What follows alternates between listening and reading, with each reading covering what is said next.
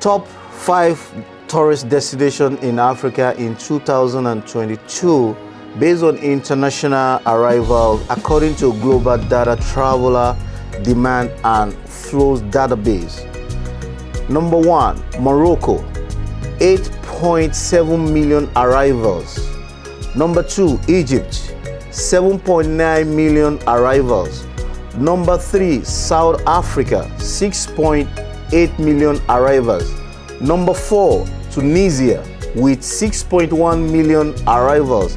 And the last is Zimbabwe with 1.6 million arrivals. 2019 was declared by African Union as the year of return for African diaspora. And a lot of African Americans from the Caribbean as well as other South America travel to Africa to visit the continent. I am Abdul Rashid Abubakar. On today's episode, I have Councilwoman Waniker B. Fisher. She's a Democratic member and represents District 2 in Prince George's County in Maryland, United States. Welcome, Ms. Waniker Fisher. Thank you for having me. Ms. Waniker Fisher also traveled to South Africa. I'll be talking to her today on her experience and trip to Africa, to the continent. Can you tell my viewers what was your impression of Africa after visiting South Africa recently? It was amazing. I went to South Africa in my teenage years, in my 20s, so it was nice to revisit after a long time. You can just see the culture and the people, which was fantastic. I think some of the infrastructure needed a lot of improvement and still does, but it was a wonderful experience. Prior to you traveling to Africa, your background, you have very strong tie to the continent, being that your mother is from South Africa, your dad from Nigeria. Can you tell us a little bit about your background? Yeah, so I was born in the United States, but my dad is Nigerian Yoruba. He was born in Lagos. My mom is South Asian, South African, and was born in Durban. And my family's been in Durban for about 300 years, a long time. And so like everyone else, they came to the US looking for a better life, and I was born here. So we went and visited when I was young, and I still have like direct family and first cousins and things like that in both countries. Okay, so what would you say to Americans who want to visit African continent? They need to book a ticket tomorrow and go. I think the continent has so much to offer, whether it's culture, food, experience, and I think especially for my Black American brothers and sisters, there's a connection to your roots and your heritage that you don't get unless you actually go home to visit and see. And I think we have to spend our money in our diaspora.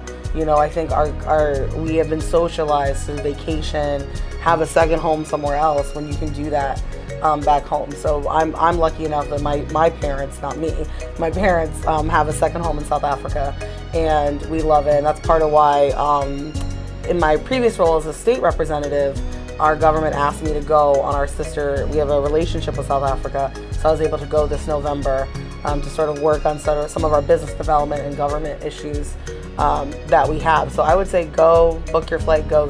Be safe, know where you're going, do some research, know where you want to visit, but I think you should go, and I think the continent, and in particular, you know, is welcome to receive you back home. So was that your first time in South Africa? No, that was my third time in South Africa. So your first experience with the continent, how do you feel? From my first one or this one? Your first one. My first one, I was about 14 years old, and I think it felt, it was so much a part of my journey to my identity. I think I grew up in New York, and there's so many people, but you can get, especially in the 80s, you can get lost on who you were then. I don't think we were having the same conversations about where do you come from. You know, my parents, they didn't mean to, but they came from a generation that was like assimilate. And I think going home, I got a sense of who I was. And so it was just an unforgettable time, and to see where my mom grew up and my grandparents, and it was great. Because I have a small family here in the U.S. I don't have I'm only related to 9 people in the United States. That's it. All of my family is abroad after that. Wow. So what are your thoughts on Black History Month in America? I think it's important. I don't think it's enough, but I always like to look at the glass half full. So even Black History Month is critical because our system does not teach everyone's full history in our public schools, or our elders in our community don't know that history. So I think it's important to have that light on it, but I think it needs to be Black History Month throughout the year because Black history is American history. And I think when it comes to learning more about our diaspora is learning Black history. And so I even in my district, I have an event this weekend on February 25th from 12 to 3 at North Brentwood Community Center. And North Brentwood is really cool in my district in Prince George's. North Brentwood was the first African-American settlement in Maryland in 1924. Wow. And that's why I'm having it there. So when Prince George's County were known to be the Black county, right? Right. When Blacks were moving there, the white commissioners would not provide services. So what happened was the residents would incorporate and make settlements and levy their own tax. And so North Brentwood is the first African-American settlement, and it really got started off of the GI Bill. And so it's like knowing that history. You're not going to learn it on the textbook on Monday in class. Wow. You have to go out there and know that local history, and it's really, really amazing. And it's still a prominent Black area in my district today. So do you think the Black Americans have achieved the fairness, justice, and equity in America? No, I think it's part of a journey. I'm someone that I do look and see the improvement. I mean, I can get emotional about a lot of things, but I think when I first saw my name on the board in Annapolis at the State House, and I was like, this State House was built by slaves, and I am here leading a debate on any issue. I've carried reparations in Annapolis for the last 3 years. A new delegate has the bill. I mean, to me, I never thought those things were possible when I was young. I didn't think people would vote for someone named Waniker. I used to want to go by my middle name, Beatrice, because I would tell my parents, why'd you name me Waniker? No one's going to vote for me. So I do think there has been progress and change.